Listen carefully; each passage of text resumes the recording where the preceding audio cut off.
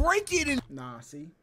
That's when you gotta get the boxing skills up. You know what I'm saying? 1 2 or 1 1, 1 1 2, 1 2 1. You know what I'm saying? You gotta mink them.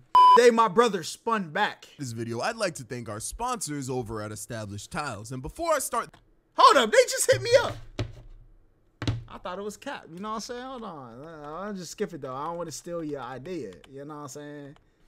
Let me go ahead and older videos, you know I've done some pretty grimy things to my brother. But in part 1, I did go a little far. Just watch this video right here and see for yourself. But I had this to say at the end of that video. But after glaring at me, he just runs away and goes to the room. And here's where I made a mistake, because I thought he was wallowing in self-pity in that room. But little did I know, he was plotting his revenge. That's and crazy. This is that story. See, my brother held such a grudge that this took place months later. We were shooting each other with Nerf guns, one of our favorite things to do at the time. We did this a little too much. I remember so that. much so that we had Blicks on Blicks on Blicks. Our arsenal could catch us a Rico case for real. We'd even go OD.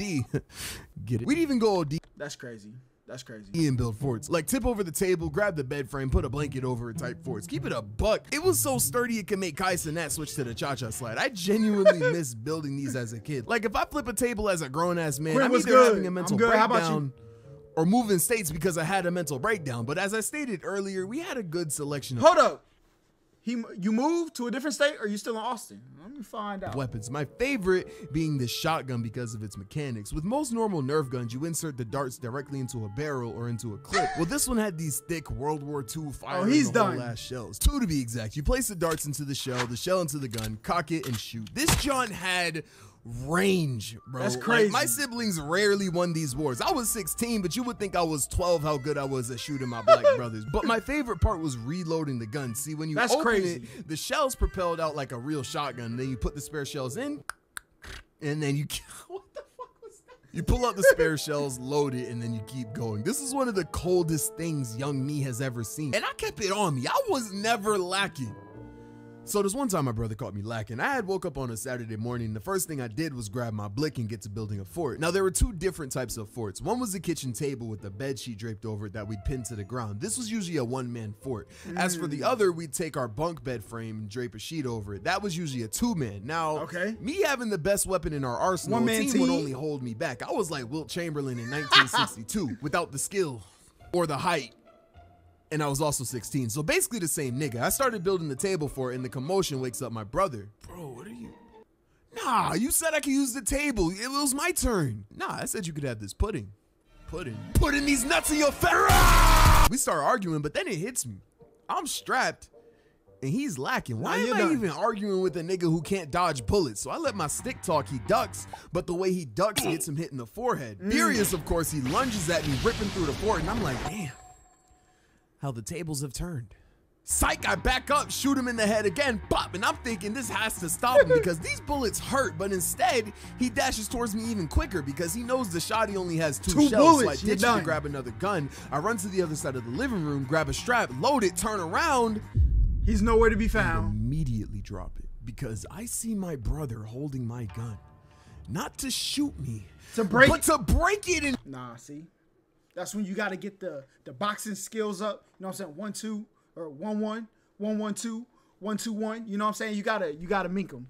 You get ready to break my stuff, you're done. You're finished. I rush over with all of my might, fully intending on slamming the entire weight of me and my past 3 lives into this nigga. And this causes him to waver, as he knew if I caught him, I was sending him to the spirit world. So he rushes to the patio, but now he's cornered. I reach for the gun. He runs to the right. I follow, but then I don't know where he learned this, but he hits this hezzy and sends my ankles into the spirit world. He was like Wilt Chamberlain in 1962. I get up, but he locks the patio door. I panic immediately, and from his point of view, I'm banging on the door to get him to let me in. But in actuality, I am trying to drive my fist through the glass door to break it. I am seething with rage. I see him raise the gun over his head, smile, and slam the gun onto the ground, and I can only look in pure anguish as my favorite weapon just gets eviscerated into 1,000 pieces. I fall to my knees, and with a smile on his face, fall down to my knees when the law came. My brother walks into the bathroom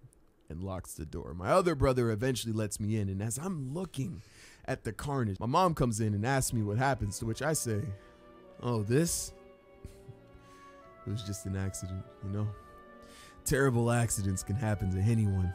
Nah, you can't be so bold to break my stuff, then go hide in cowardice. That can't happen. Come see me with the 1v1, bro. See me. You have to. At any time, but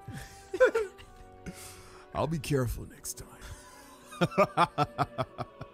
I'll make sure. That's crazy. I'm playing. I never got back at this nigga. Videos is writing the scripts. My profession isn't too different from a normal job. A doctor goes to work and cures people. Sir, he's bleeding internally. He's gonna die. We need to do something. Internally, that's where the blood is supposed to be. Next, a cashier goes to work and scan shit. A chef goes to work and unversions the olive oil. A Catholic preacher goes to work and unversions. Oh yeah, that's crazy. We're gonna stop that right there.